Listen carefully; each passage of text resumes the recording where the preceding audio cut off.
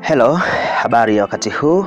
Leo hii tutakwenda kujifunza somo ambalo linasema mambo matano ya muhimu ya kuzingatia ili uweze kutengeneza pesa kupitia mtandao.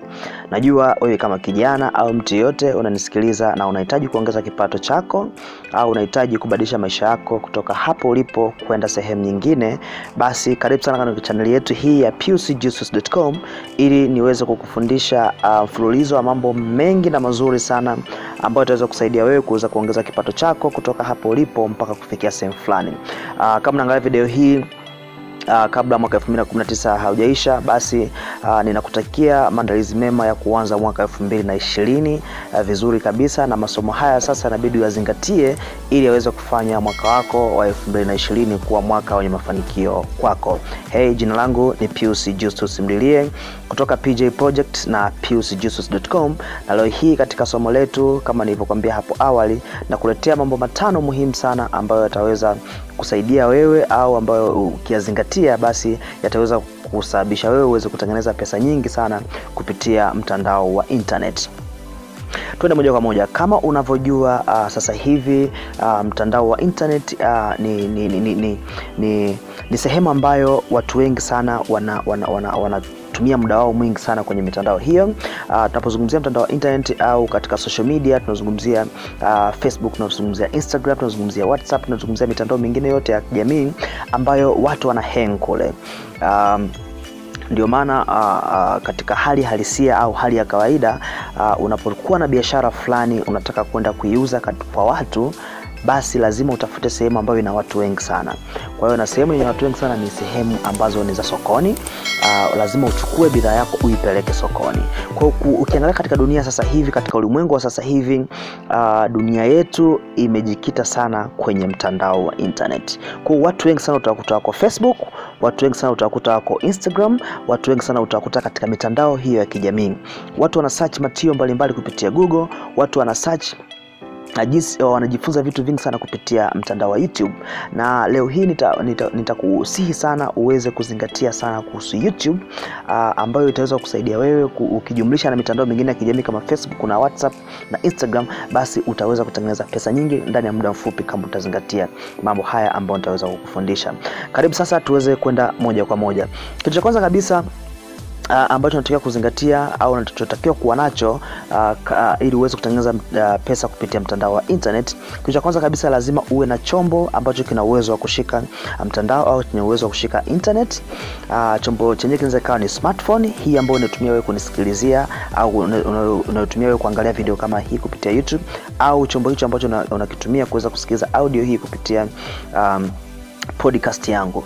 Lakini pia kama una computer, well and good, pia computer inafaa sana. Kwa lazima uwe na chombo ambacho kinaweza au kina uwezo wa kushika internet. Ukiangalia sasa hivi hata madukani simu zipo, simu nzuri sana za bei rahisi. Unaweza kununua simu nzuri ya smartphone ambayo ina kamera nzuri, lakini pia yenye uwezo wa kushika internet vizuri, na hapo sasa unaweza kuanza biashara yako moja kwa moja. Hicho ndio kitu cha kwanza kabisa. So hakikisha una chombo ambacho kinashika mtandao wa internet au ambacho kinaweza kika access mtandao. Inaweza kuwa smartphone au computer. Hicho ni kitu cha kwanza. Kitu cha pili ni internet connection yenyewe. Kwa hiyo unapokuwa na kile chombo ni kitu cha kwanza, lakini kuwa na kile chombo peke yake bila kuwa na internet connection, basi kile chombo hakiwezi kufanya kazi na kiwezi kuingizia pesa. Kwa lazima kile chombo kiwe na internet connection, na internet connection yenyewe lazima utumie mtandao fulani kuweza kuconnect na simu yako au connect na kompyuta yako ili uweze kupata internet. So internet itakusaidia wewe kuweza kupeleka kitu chako sokoni, itaweza kusaidia wewe kuweza kupeleka kitu katikati ya watu wengi na wale watu waweze kukiona. Kwa hiyo internet connection inakusaidia wewe kuweza kuingia Facebook, inakusaidia wewe kuweza kuingia kwenye Instagram, inakusaidia wewe kuweza kuingia YouTube kwa upload video YouTube, inakusaidia mambo mengi sana. Kwa hiyo ni kitu cha pili ambacho unatakiwa kuzingatia. Lakini kitu cha tatu ambacho ni muhimu sana, kwa sababu kuwa na internet connection, kuwa na simu ya kushika internet haitoshi. kila mtu ana simu za namna hiyo, lakini je, ni kila mtu anaweza kuingiza pesa? Je, ni kila mtu anaweza kutengeneza pesa kupitia internet connection na kupitia smartphone alizonazo au computer alizonazo? Jibu ni hapana. Kuwa na internet connection au kuwa na chombo ambacho kinashika internet ni jambo moja, lakini jambo lingine la muhimu zaidi ndio hili hapa, namba 3 na kwenda kukuambia sasa. Ni lazima uwe na skills. Kama huna skills, tafuta skill yoyote ile ambayo unajua kabisa hii skills au ujuzi huu kwa watu wengi wanaohitaji. Kwa utakapopata ile skills, unajua tuna skills tofauti tofauti. Mtu anaweza kusema mimi sina skills yoyote. No, kila mtu ana utaalamu fulani. So ujuzi wa jambo fulani ni lazima kila mtu anao. So kama huna, labda una hobby fulani, unatamani kabisa hii hobby watu waweze kuijua, inaweza kutengeneza pesa kupitia hii hobby, please tafuta materials kwa kadri unavyoweza ili uweze kuwa expert katika kile kitu. Kwa hiyo lazima uwe na skills, ujuzi ni muhimu sana. Kwa mfano, mimi nafanya biashara kupitia mtandao na nimetengeneza pesa nyingi sana kupitia mtandao wa internet. Ni kitu gani mimi kimenisaidia kutengeneza pesa nyingi kwenye mtandao wa internet? Kwa sababu nilikuwa na skills ambazo watu wengi hawana na wanahitaji kuzijua. Mimi nimekuwa nikifundisha jinsi ya tutorial tofauti za jinsi ya kutengeneza bidhaa mbalimbali za viwandani majumbani. Kwa watu wengi walikuwa wanahitaji kujifunza vile vitu, kwa sababu hawana uwezo wa kwenda vioni, basi waliweza kupata ujuzi huo kupitia mimi ambaye nimeweza kuwafundisha ujuzi ule kwa gharama nafuu sana kupitia simu zao za mkononi.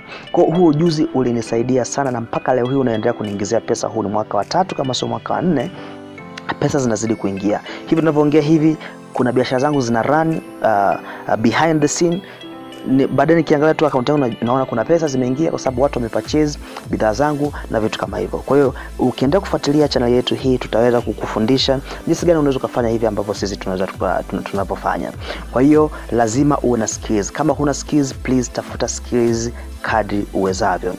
Unaweza kutuuliza maswali kwamba unataka kufundisha kitu fulani au unataka kujifunza kitu fulani, basi ufanyeje? Tutaweza kukuelekeza jinsi gani ambavyo unaweza kujizatiti kwenye huo ujuzi na hatimaye ukautumia huo ujuzi kuweza kuingiza kipato.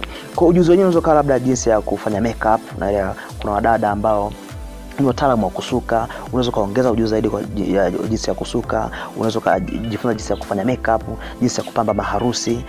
Kwa wanaume unaweza kujifunza labda jinsi ya kufanya fitness au masuala ya afya mbadala na vitu kama hivyo. Kuna wale ambao katika network marketing, vitu hivi vinawasaidia sana. So unapokuwa na ujuzi kama huo, unaonekana ni mtaalamu, basi watu wengi sana watakufuata kwa sababu una uwezo wa kujibu maswali yao.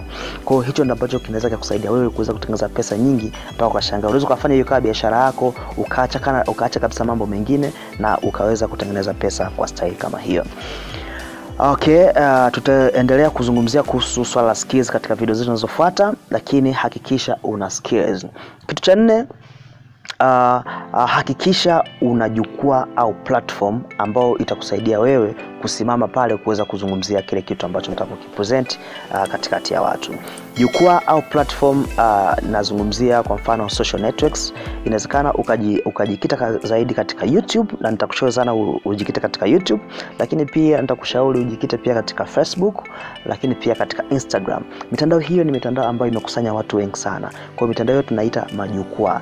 Lakini kumbuka, unapozungumzia Facebook, unapozungumzia Instagram, unapozungumzia YouTube, ni mahali ambapo kuna watu wengi sana na kila mtu anaweka kitu chake pale. So hakikisha unatengeneza jukwaa lako maalum binafsi kutoka kwenye majukwaa hayo makubwa. Kwa mfano unakuwa unazungumzia au unaweka content fulani kwenye Facebook. Hakikisha unawavuta watu kutoka kwenye Facebook kuwapeleka kwenye jukwaa lako mwenyewe. Jukwaa lako mwenyewe linaweza kawa ni WhatsApp group. Jukwaa lako lingine linaweza likawa ni email list. Kwa unawavuta watu, unaweka link yako ya WhatsApp pale, watu wanatoka pale wanakuja kwenye group lako, ambapo kule sasa unaweza ukajiachia na kuzungumzia kuhusiana na mambo yako tu. Kwa sababu pale kwenye jukwaa kubwa kwa mfano la Facebook kuna vitu vingi sana vinapita, kwa watu sio rahisi sana kukukumbuka. Lakini unapoingiza kwenye group lako ya WhatsApp au kwenye email list na kwa unatumia ujumbe kila siku kwenye group zako au kwenye email list, basi wale watu watakuwa wanajifunza kutoka kwako, na hatimaye ndani ya muda mfupi sana wale watu wanaanza kununua bidhaa ambayo umeandaa kutokana na content ambayo unawapa kila siku. Kumbuka content ni muhimu sana. Unapokuwa unatoa content, maana watu ndo wanajifunza, hatimaye wanaona wewe ni msaada sana kwao. So hakikisha una jukwaa lako binafsi au platform yako binafsi. Pia tutakufundisha jinsi gani ya kuweza kutengeneza jukwaa. Inaweza kuwa Facebook Messenger, inaweza kuwa of course Facebook Messenger ile ya kwenye kutumia message, inaweza ukafanya automation ya zile message, lakini pia unaweza kutumia WhatsApp, lakini tunatumia WhatsApp Business, ukatengeneza group pale, ukaingiza watu kule, lakini pia unaweza collect email kutoka kwa watu, ukawa unatumia kwenye email list yako. Kwa kitu cha 5 ambacho ni cha mwisho, lakini sio kwa muhimu sana, ni uwe na account. Sasa account yako ni ile ambayo account utaitumia wewe kwa ajili ya watu kukulipa pesa. Ni muhimu sana. Unaweza kutumia simu ya mkononi, mtandao wote kama ni Vodacom, Airtel, Tigo, whatever. Hizo ni account ambazo zinaweza kusaidia wewe kuweza kucollect malipo kutoka kwa watu, lakini pia account ambayo itaweza kukusaidia wewe kuweza kulipia matangazo kwenye mitandao hii ya kijamii.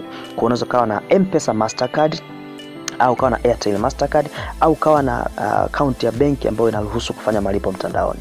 Itakusaidia sana kuweza kufikisha content yako kwa watu wengi sana kwa mara moja. Kwa hayo ni mambo 5 muhimu sana kuyafanya kabla hujaingia kwenye biashara kupitia mtandao wa internet. Kwa hiyo leo naomba niishie hapo, lakini kama utaendelea kufuatilia series zetu hizi, tutakuwa tunakupa kila siku tips za kuweza kusaidia wewe kuweza kutengeneza pesa kupitia mtandao wa internet. Kwa hiyo mpaka hapo ninaweza kuishia hapo. Kama hujasubscribe, please subscribe leo ili uweze kuwa mmoja wapo watu watakao wanapata video hizi kila tunapoweka video kupitia channel yetu hii ya piusjustus.com. Asante sana, tukutane kwenye video inayofuata. Mimi ni Pius Justus.